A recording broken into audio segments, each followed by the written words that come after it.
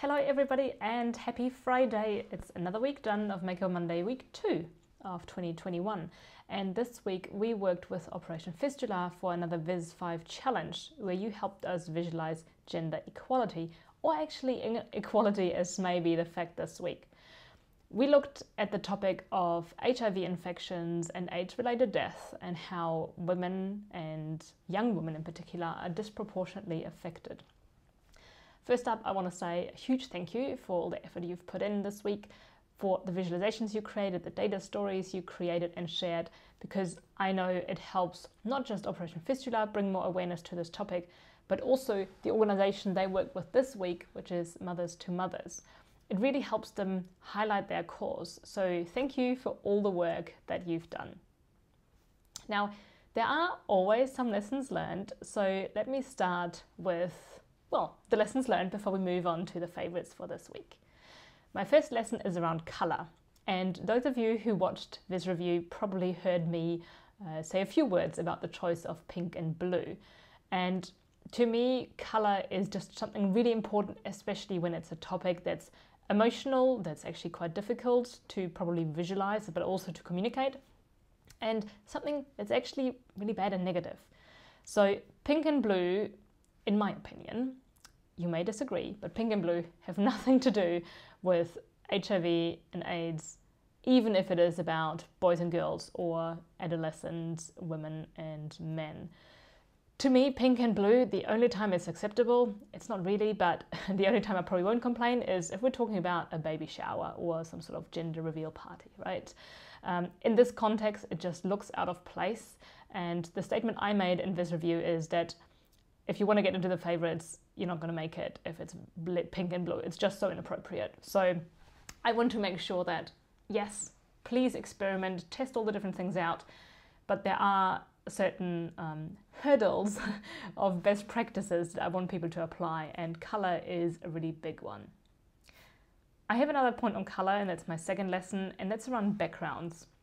I know that people like experimenting with dark backgrounds, and sometimes they can work really well, but you have to be extremely careful what color you use in the foreground to have enough of a contrast. It has to be really easily legible and just something that pops and then makes it easy to understand. If you have a dark background, a black one, maybe dark blue or dark gray, and you have something that doesn't have a good contrast, it's really straining on the eyes to read through it, to look at the data. And for me, it's an immediate turn off if I have to make a huge effort just to comprehend what's going on. So what I recommend is to really consider, do you need a dark background? If so, what color will provide you with the biggest contrast? And the biggest one is white. So white font is probably quite good. But if you choose something like blue or red, pick a shade that doesn't strain the eyes. Pick a shade that when you step a few feet away, you're like, oh yeah, that still looks good. So be really self-critical, because otherwise I have to be. And I'd rather you make that assessment yourself first. I also saw a few vizzes this week that had, a really bright yellow or bright red background, and those are just, I can't look at them for very long. So it's really hard for me to engage with a visualization that is so difficult to, keep my eyes on because they're hurting. So be very mindful of how your viz is perceived based on color. Another lesson is around messaging, and the Viz 5 topics, they're not easy, and they're not meant to be easy. These are difficult topics that are challenges faced by women and girls around the world. And if it was trivial, it would be much easier to build this awareness, right? So what I want you to consider is, how can you make the right choices when it comes to words, especially if your second language is English, and my second language is English, so I feel your pain, but I have had the benefit of working and living in English for many, many years, so it has become easier. But if you're not sure how to describe something, maybe it's a metric or a finding, have a look in the documentation that we provide on data.world with each data set and see how they worded it. Because especially for these Viz 5 data sets, the team at Operation Fistula make a lot of effort to put together a very comprehensive article that explains the topic to you and that has a bit of wording that you can reuse. Now, you can of course paraphrase it, but there might be some terms in there that really hit the spot and that make it easier for you to communicate what you're trying to say. And lastly, and this is always the case, and I'll put my hand up, I just forgot it this week, it's been a bit full on, but always include a call to action with these Viz 5 topics. There's always an opportunity to get people to take action, such as finding out more so that they learn more about a topic, but also, probably most importantly, to make a donation or support in some other way. The best way to do that is to have a really prominent button. So for example, if you have a white background, you have a nice big black or purple button, depending on the colors you choose, but something with strong contrast that makes people want to take action. Write a big fat donate on it and link this not just to someone's website, but directly to the page where they can make a donation. Essentially, we can all be a bit lazy, and I'm saying this in the nicest way. I'm not saying it to criticize anyone, but we can all be a bit lazy. So the easier you make it for someone to take action, the more likely they are to actually do that. So link your donations button or whatever call to action you include directly to the place where people can actually take action.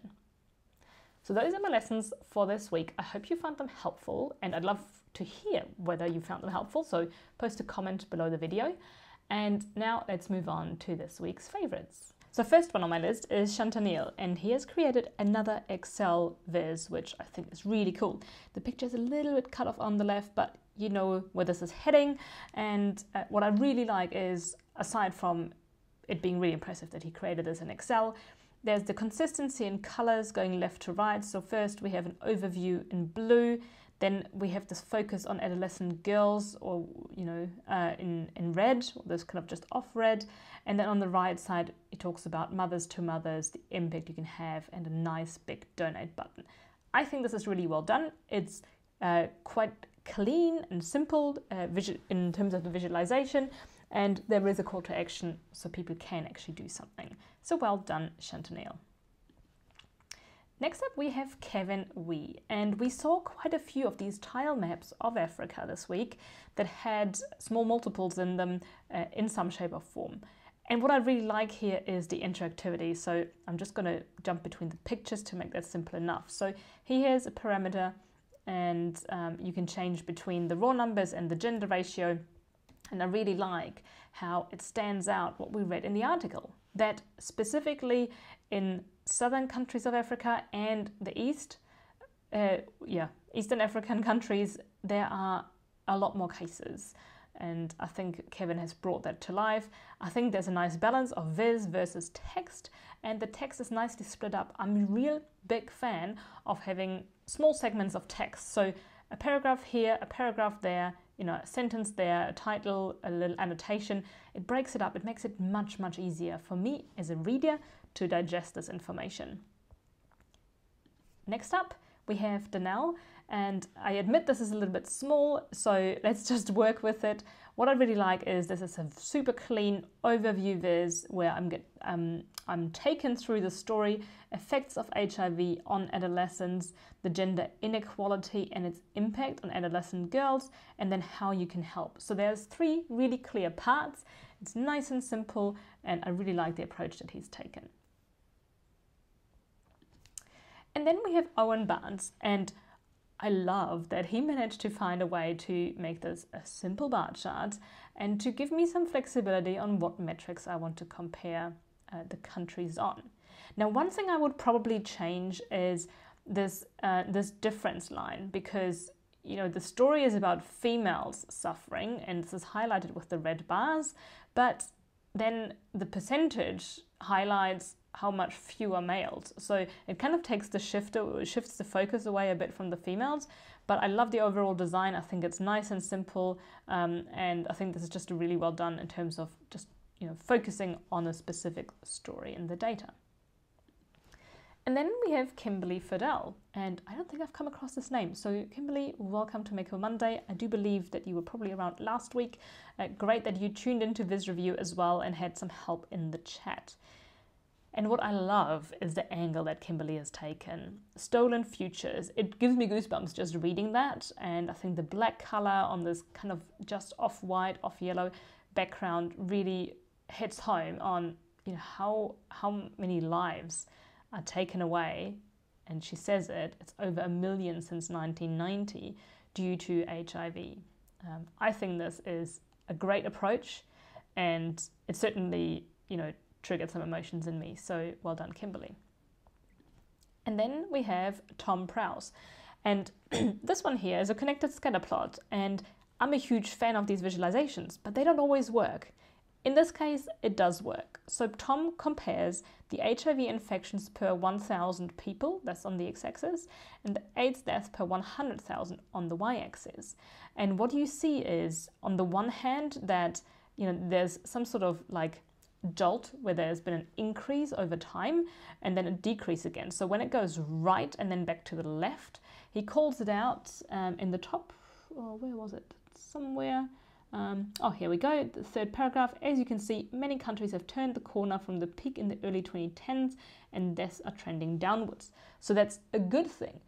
Where we see the gender disparities, and this is super cool, the underlining of the title makes that clear, is that women are more on the right side, so higher number of HIV infections, and sometimes also higher vertically in terms of the number of deaths. So that shows the gender disparity, and I think he did that really well, and it's also looking really clean, and I like how he included the how to read in the top right corner, just to make sure that everyone understands. And then we have Liz Bravo, and I'm actually going to jump to her PDF. Liz is almost a given to feature in the favorites because her work is so consistently good. She has created, a couple of pages. The first one giving the introduction, setting the scene with these circle, or kind of, they almost look like Cheerios, and I don't want to really say that because that's not quite with the topic, but the shape is these kind of donuts. And this is for the year 2019. And then below, her viz focuses on the different countries, and then you see in the left panel for each country are the female lives impacted by HIV and the male lives impacted by HIV. And yes, this is a viz that will take a little bit of time to understand and dissect until you can truly make sense of it.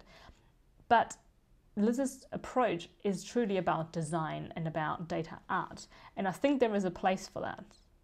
It's not necessarily something you would put in front of your CEO and say, hey, this is where we need to make changes, because it takes a bit longer to understand. But for these Viz 5 campaigns, where we are focusing on building awareness for these topics and giving organizations alternative visualizations and stories to work with, I think this has a really good place, and I applaud Liz for putting in the time and effort to actually create this visualization. And then, we have quite a few favorites this week. The next one comes from Yobani Samano. I know he has participated in the past. I have to admit, I cannot actually read the text, but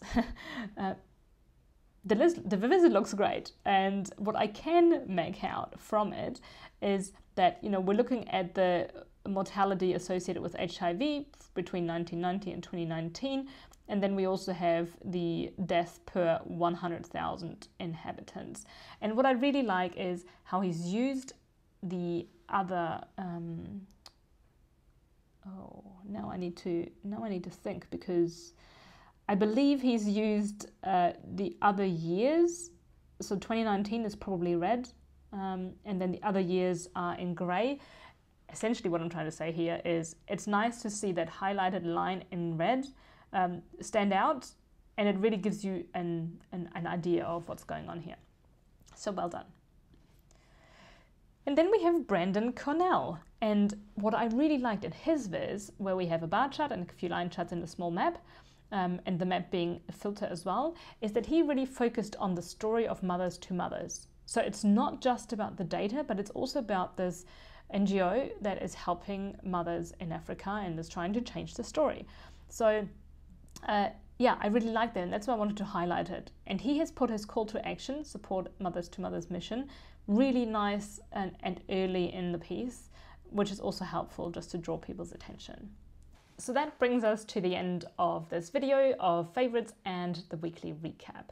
I really hope you enjoyed the lessons learned, and I hope that you either found yourself in the favorites or found some inspiration in the work the others created. I think this week was a great effort by everyone. I think we can all continue to learn, and I am encouraged that we have so many new people who've joined the community and have put in their work to make a contribution. Tune it back in on Sunday. Now, that is not a video, that's just on Twitter, when Andy's going to publish the next data set, the data for week 3. And with me for Viz Review on Wednesday next week will be Michelle Freeman again, because she's back for the rest of January. So with that, I wish you a good rest of your Friday, an enjoyable, relaxing weekend. Stay safe, stay home, wear your mask, and I look forward to seeing everyone's work next week. Bye bye.